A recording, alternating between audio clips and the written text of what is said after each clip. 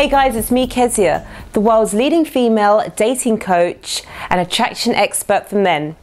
Today, I'm going to be looking at a two-part question that you should be using when you meet women and you ask them what they do, especially when they're in the fashion industry. Let me explain.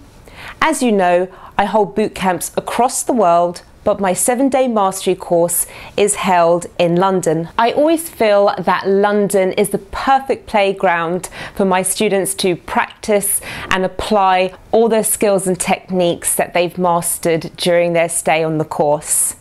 But something that we noticed in London and New York and LA, but especially in London, is that nearly every single girl has something to do with the fashion industry.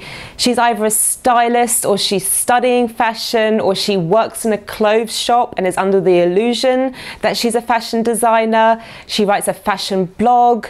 She writes for a magazine once a week, some sort of fashion related article. And a lot of my students said, you know, Kezia, I like fashion, but I'm not obsessed with it. And what they do is they try and get off the subject, or they start asking the same old generic questions that most guys ask when they meet a girl who says she's in fashion.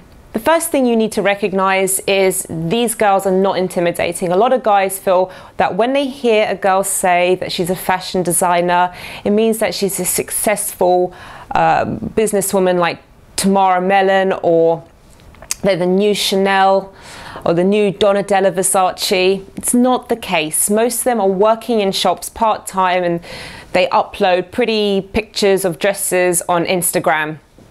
That's about as far as it reaches, to be honest. So don't feel ever threatened by them or intimidated by them at all.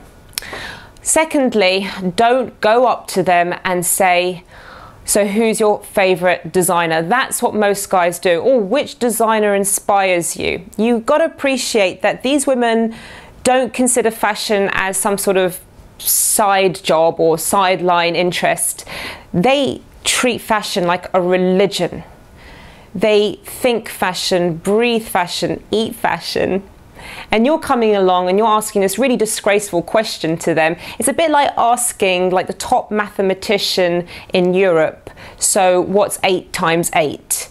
So if you ask who's your favorite fashion designer, what inspires you, she's just going to give you a whole list of names that you've never heard of, maybe 1 or 2 you might have heard of, but she's going to pick these really sort of up and coming trendsetters that, believe me, you and I have never heard of. And you're just going to be like standing there like, okay. And she's going to realize that you're not really interested in fashion.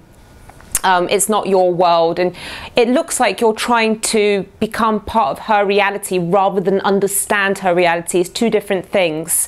Always try and understand the other person's reality, not be part of it. So this two-part question is a much better alternative. The first part is you say to her, look, I know zero about fashion.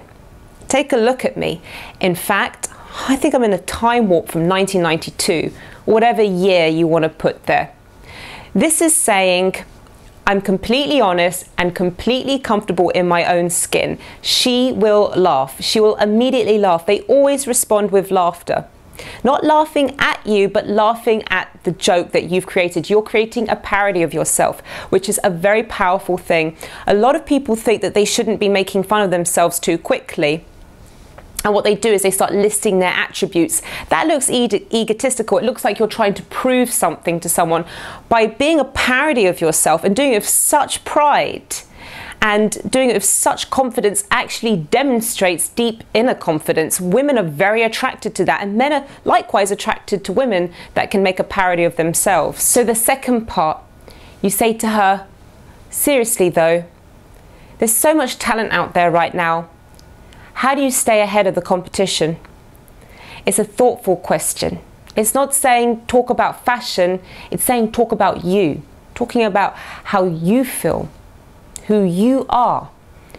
Do you see it as competition? You'll find out so much about her. You know, do you see it as competition? Maybe she doesn't feel threatened. Maybe she likes the competition. A lot of people say to me, oh, Kezia, can you cope with this competition coming along or that competition? And I said, when there's no competition, I become inert. I need competition. I need it. It fuels me. It fuels my ambition. I'm a very goal-focused person. If I have competition, no competition, and I become bored. Now, just by asking me a question like that, you could extract so much information about who I am as a person, likewise with any other girl. Now, you can use this two-part question with girls from other industries also. It doesn't have to even be just artistic industries, any industry. You just have to tweak it, but the structure is there.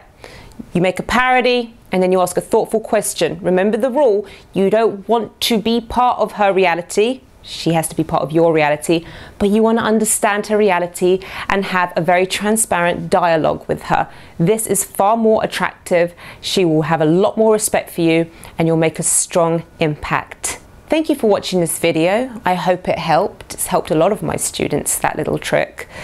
Remember to subscribe to my channel and check out my website www.kezia-noble.com. Take care, guys.